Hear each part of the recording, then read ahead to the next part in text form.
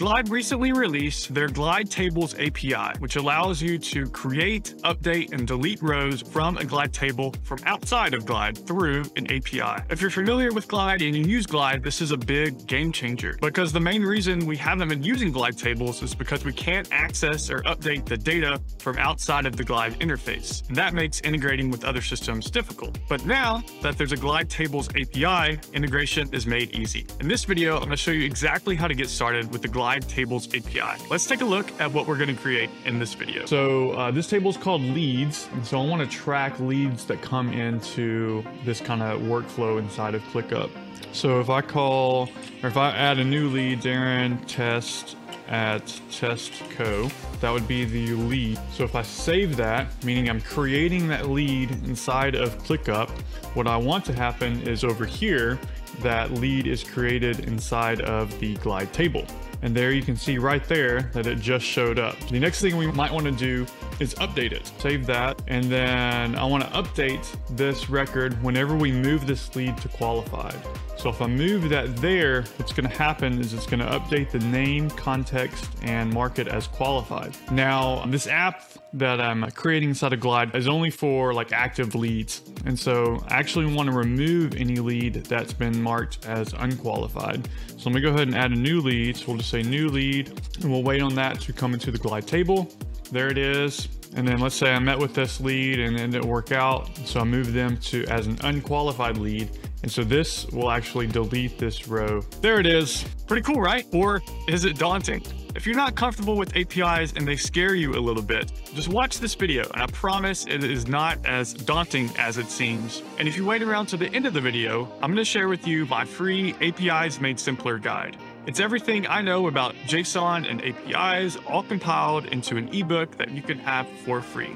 Let's get started. So it does take a little bit of time because there are two delay points here. First off, with the Glide API, you're actually submitting a request to Glide for them to then process. So it goes into a sort of queue that needs to be processed by Glide's internal engine. In addition to that, we're actually using Zapier to trigger these API calls whenever things happen inside of ClickUp. And Zapier also has this kind of queue and then process type system.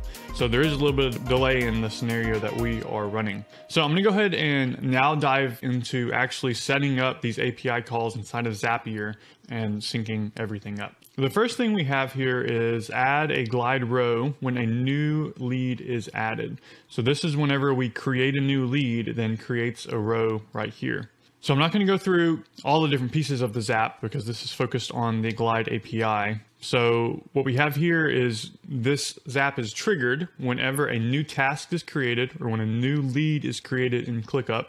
Whenever that happens, we want to add a row here. Let's look at the add row API. So we go to show API usage and we can copy this add row text blob here. And let's just pull it into here. All right, so we have this. Let's go ahead and open up this right here and dive deeper into it. Zapier processes APIs through their service called Webhooks by Zapier, and I like to use their custom request action. So then it's just a matter of filling in all these forms. So the type of request we are creating is a post, and we can see that right here. It says request post. And this just means that we are creating a request for Glide to do something to our data. That's what posting means. It's creating something. The next field is the URL. And so then we look at this right here. It says request post, and then it has a URL. So we're posting something to this URL. So I'm just going to copy that URL and paste it in here. And then data pass through, we can skip that. Then we get into the actual data that we're sending along with this request. And so we can see here, we have a header, and then we have data. Oh, data, that's what we need. So then we see, okay, the data that we're passing through is this JSON object here. So we can copy this. Let's just paste that into here. And then we want to dynamically populate some of this data. So this request here gives us all of the fields that are within our Glide table here, but we actually want to edit. We don't want to pass in name. We want to pass in the actual lead's name. So to do that, we can just exit out of there. And then here, the lead's name is the task name. So I can see that right there. Just click on that. The category or context, that's this third field here. I can pass in the description for that. I actually don't want to pass in qualified, so we're just going to leave that as blank for now because we don't know if this lead has been qualified or not. And then the last thing we need to replace is the ClickUp ID. So I can search for ID, and that's that. So those are the only 3 things that we need to dynamically send to Glide through this API call. Everything else is going to stay the same every time this API call is hit. So now what have we done? So we defined the type of request we want to create. We've defined the destination of that request. We've defined the data that's going to be sent to that destination. And then the last thing we need to do is define the headers. So if we pull up the Glide curl statement here, we can see there are 2 headers that need to be passed along. So the first is the content type. You can see that here, content type, application JSON. That tells the API what format the data that you're sending through is in. This is in what is called JSON format or JavaScript object notation. And then the second header is the authorization or the authentication token. So this basically permits you to update this table. Without this, Glide would reject it and say you're not authorized. This makes it so that other people that are not a part of your team cannot update your table because they don't have access to it. So we have to add in this to actually be able to update the data. Basically, you're just copying over what Glide gives you into the parameters that are defined inside of Zapier or whatever API tool that you're using. Then basically it all works. You're just passing in that data.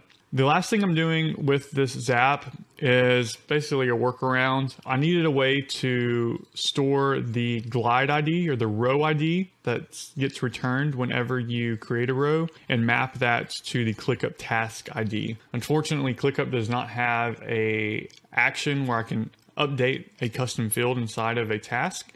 So I had to store this a little hacky way inside of Google Sheets. But anyways, whenever we actually add a row, Glide sends back the row ID. And so that's what I'm doing down here.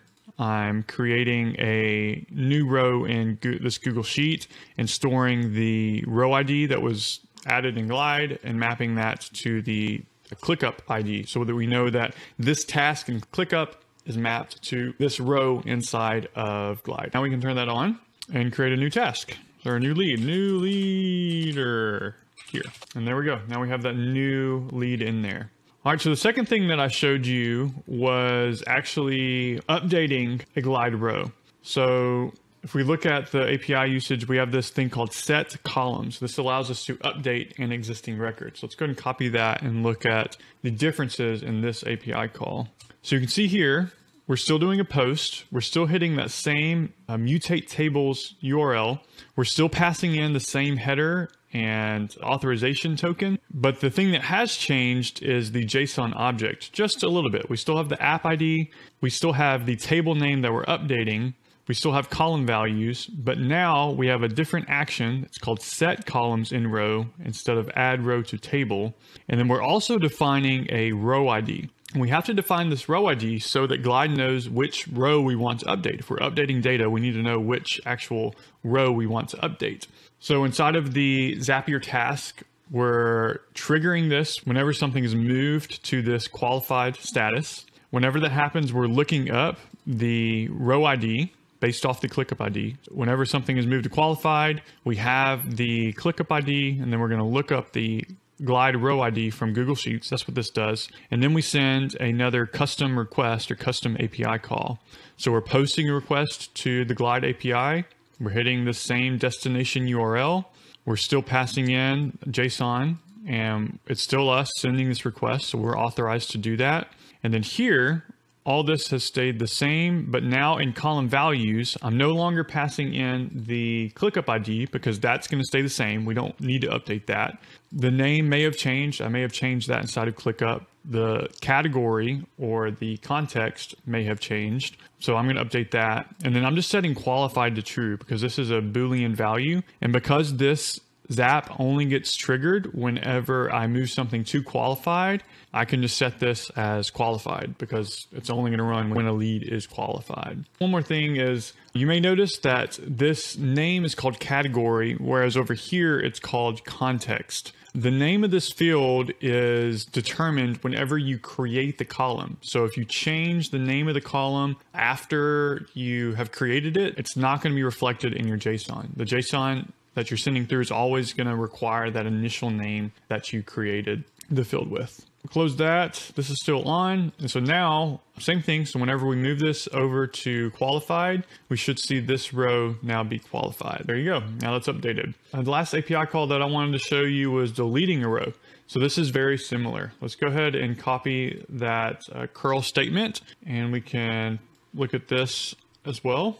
All right, so you can see here we are posting something. So same thing, posting to this URL. We're still sending JSON. We're still authorized, but the actual JSON that we're sending through has changed. We're still hitting this app ID. We're still hitting this table, but now instead of passing in a little JSON of the actual data we want to send, we don't need to do that because we're deleting a row. This is the row ID that we want to delete.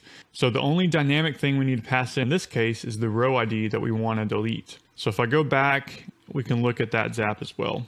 This one looks very similar to the update, and this one is triggered whenever a row is moved to unqualified. When it's moved there, we look up the row ID for the glide table row, and then our custom action should look very familiar. We're posting to this destination, we're sending this JSON, and then we're authorized. And then all we're doing is passing in to this app. We want to delete a row in this table, and this is the row ID of the row we want to delete. And we just grab that from this lookup that we just looked up, and then we can send that along. And that makes it so that now if I were to move this one over to unqualified, it will delete this row right here. All right, there you go. So that is how you're able to add, update, and delete rows inside of a glide table using the glide table API. So as promised, I wanted to give you access to my free APIs Made Simpler guide. All you need to do to get access to that is follow the link in the description and tell me where to send it. APIs are essential to this new era of no-code and low-code apps. So if you aren't comfortable with JSON or APIs, I would highly encourage you to check out that free guide. And integrating with the Glide Tables API is not necessarily the only way that you can access external data from within a Glide application. And it might not be the best solution for your use case. In this video right here, I'll show you how to use the Fetch JSON plugin. This allows you to dynamically access data from outside of Glide. I create my own custom dictionary app. You enter in a word and it displays definitions. And this uses a dictionary API. So if you want to continue your API education, definitely check out that video. And thanks for watching this one. Happy coding.